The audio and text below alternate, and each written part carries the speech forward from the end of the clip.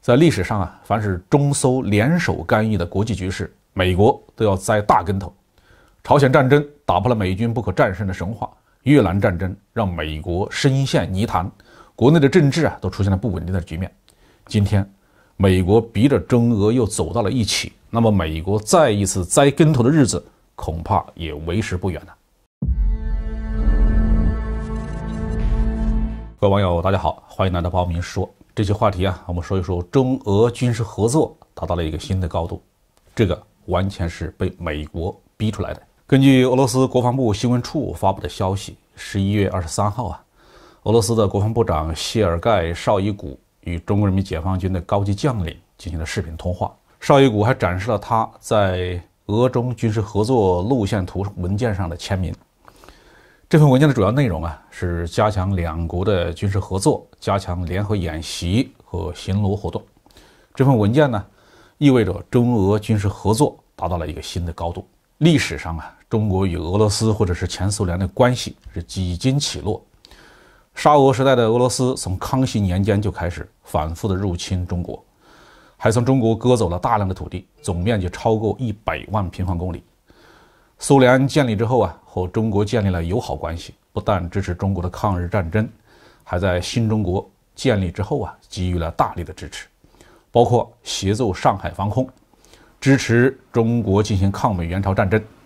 向中国转让156个工业项目等等。但是从上个世纪60年代开始，中俄双方的关系开始恶化，一直持续到80年代后期，中苏关系才正常化。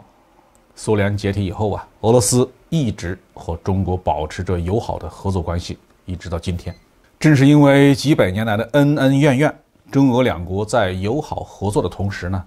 都没有考虑过再次建立军事同盟关系。这是出于对国际政治和国家关系的理智的认识和对世界和平的责任感。如果两国可以和平共处，那么何必讨论军事同盟呢？但是以美国为首的西方却一再把中国和俄罗斯当作威胁，把中华民族的伟大复兴和俄罗斯的经济社会的复苏当作心腹大患。美国一方面在欧洲、黑海等方向上威胁俄罗斯，一方面在东亚对中国进行军事挑衅。美国甚至还出兵阿富汗，对中国的西部和俄罗斯的南部形成了严重的威胁。那么相对弱小的中俄走到一起抱团取暖，开展军事合作，这完全是被逼出来的。从两国的安全形势来说呢，俄罗斯面临的局面显然要比中国严峻得多。在传统上啊，中国的各个方向就有沙漠、高山、戈壁和大海作为屏障，这也是近代史以来任何侵略者都没有能够彻底的占领全中国的因素之一。中国的经济也远比俄罗斯的强健，为国防事业提供了充裕的资金。同时，中国经过几十年的努力，在国防工业水平上已经达到或者是接近了世界先进水平，部分领域还取得了领先地位。而俄罗斯的国防工业已经全面落后，特别是在信息化领域中国已经在向美国看齐，俄罗斯的进步却非常的迟缓。所以呢，如果中国面临的最大问题是能不能统一台湾，那么俄罗斯就面临着主体的生死存亡的问题。按照绍伊古的说法，近期美国对俄罗斯进行了直接的核威慑。他说，过去1个月，美国轰炸机就出动了30次，沿着俄罗斯的边境飞行。在美国全球雷霆战略力量演习期间，10架战略轰炸机几乎同时从东西2个方向冲击俄罗斯的防空体系，距离俄罗斯的边境只有20公里。美国轰炸机还经常在鄂赫次克海上空飞行，训练进入巡航导弹的发射正位，这对俄罗斯和中国都构成了现实的威胁。俄罗斯如果顶不住而崩溃，那么美国的全部压力就会立刻施加到中国身上。我们所需要应付的就不只是太平洋方向的，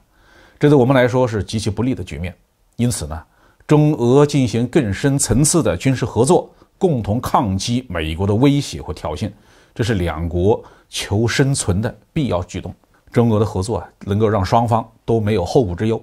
俄罗斯不用再担心自己的远东，中国也不用担心自己的西北或东北，可以各自拿出主要力量来抗击美国的进逼。如果中国开放某些高端产品给俄罗斯，就能够有效地提高俄罗斯武器装备的研制水平，特别是雷达、电子信息类的产品，这个给俄罗斯军队战斗力和俄罗斯国家安全带来的促进作用是不可小看的。既然要深化合作嘛，那就必须有行动。中俄轰炸机编队进入韩国的识别区，环绕日本的本土进行战略巡航，就是明显的动作。中俄军事力量的一系列的联演联训，可以看作是敲山震虎，主要是对美国表现出明确的姿态，就是要打破美国对中俄的战略遏制和挑衅。在历史上凡是中苏联手干预的国际局势，美国都要栽大跟头。朝鲜战争打破了美军不可战胜的神话，越南战争让美国深陷泥潭，国内的政治都出现了不稳定的局面。